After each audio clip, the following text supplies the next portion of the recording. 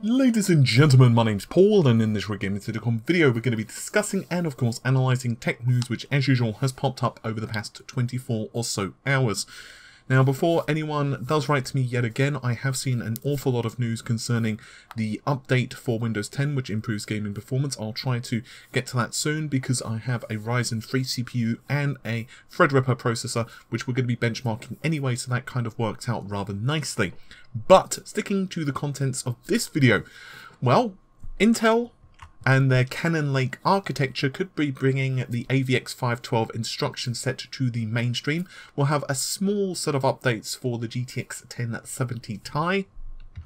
The fact that the iPhone X could actually see the introduction of several cheaper models, but I also want to throw in a bonus bit of news as well, and that is the dates for the next free Steam sales. This is according to Kotaku UK. As usual, I'll link all of this stuff in the description of the video. Side note, if you hear some explosions outside, I'm not suddenly transported into, Call of Duty. What is actually happening is that it's, well, fireworks season in the UK, so people are deciding to let them rip. Anyway, so there's going to be free Steam sales and they begin next week.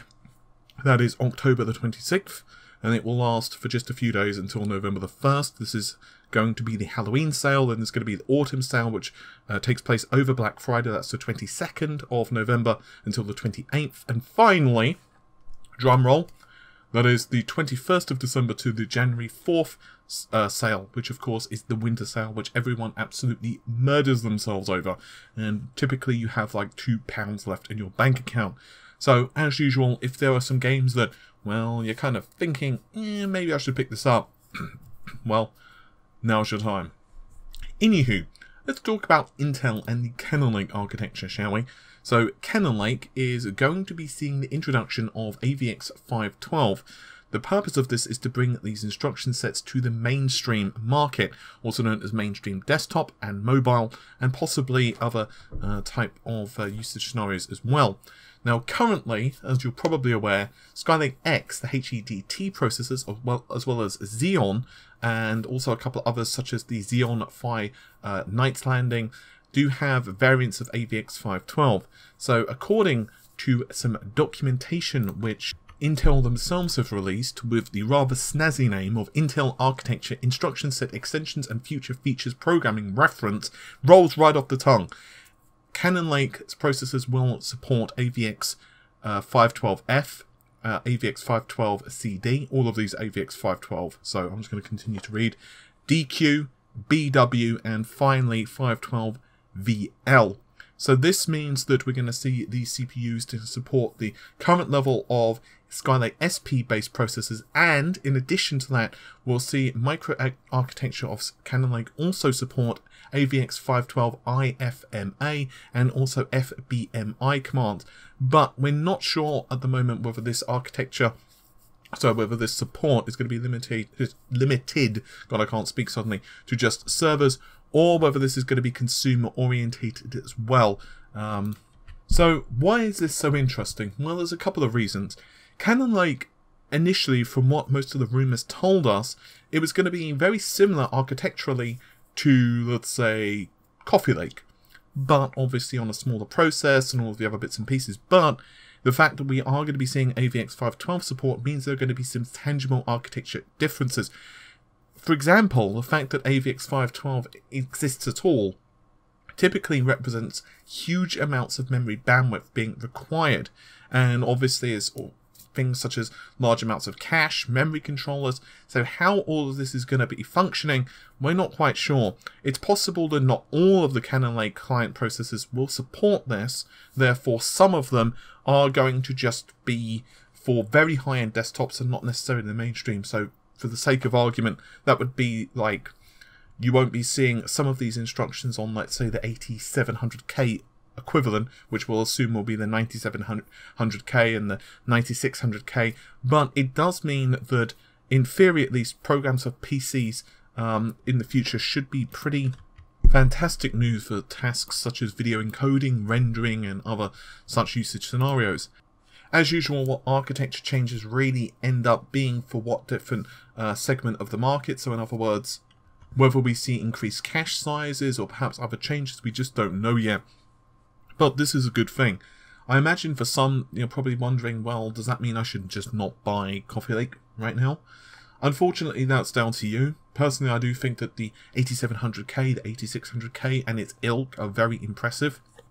So if you do need to buy a new processor, you could certainly do much worse. I would highly suggest if you do need a CPU, you know, just rush out, buy one of those, or a Ryzen 5, Ryzen 7, because while AVX 512 is fantastic in theory, the problem is not many applications are currently using it, and this is one of the reasons that I stated in my Skylake X reviews that yes, the fact that these processors do support that is fantastic, but it's not necessarily a large advantage even over Threadripper. Okay, some GTX 1070 Ti news. I'm just throwing this in for the bonus of it because otherwise people are going to message me.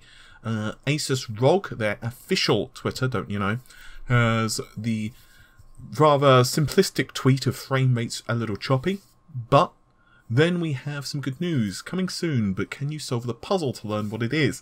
It looks very, very, very similar to, let's say, a GTX 1070 Ti, because, well, what's on the right-hand side? It's a very difficult puzzle, everybody. Very, very difficult. And on the same subject, videocards.com have managed to grab hold of some KFA2 images for their own GTX 1070 Ti/Ti, and it looks rather spiffy as well, although I do feel that a lot of graphics cards now look very similar, often in terms of colouring and so on. There's some subtle differences here and there, but, you know, but let's face it, this graphics card's probably one of the worst kept secrets of any GPU ever, but hey, I wouldn't be surprised if some of that is pure marketing. Speaking of pure marketing, let's have another segue to Apple, shall we? This is news from the Japanese blog. Probably going to pronounce this incorrectly, but here we go. Makatakara. Anyway, they state that in 2018, Apple will be introducing 2 new models of the iPhone X. How much cheaper? Well, not much. About $100 cheaper. The code names are Lisbon and Hangzhou. Now, it's quite weird because when you consider the previous generation of, well, code names, they were known as D10 and D20. That's for the iPhone 7 and iPhone 7 Plus. So it's either they're doing something a bit different with their naming conventions, or it could also be something else. Now, of course, the iPhone X did get some criticism simply because of its price point. And unfortunately, much of this is because Samsung are charging Apple a premium for the OLED screens. Now, there is some debate on how much of a difference that really makes on the pricing. However, it does seem that Apple will continue to be gouged by Samsung for the OLED technology until at least 2019. So it's possible that some other display manufacturers will be introduced, and they will be, of course, producing parts for this particular phone, but how all of this works and what the specifications of the iPhone X successors / cheaper variants are going to be, well, I just don't know, and I have a feeling we're going to have to wait a bit to find out. Right, I think that's just about it for this particular video. Hopefully you have found it somewhat informative. I'll see you soon. Take care. Bye for now.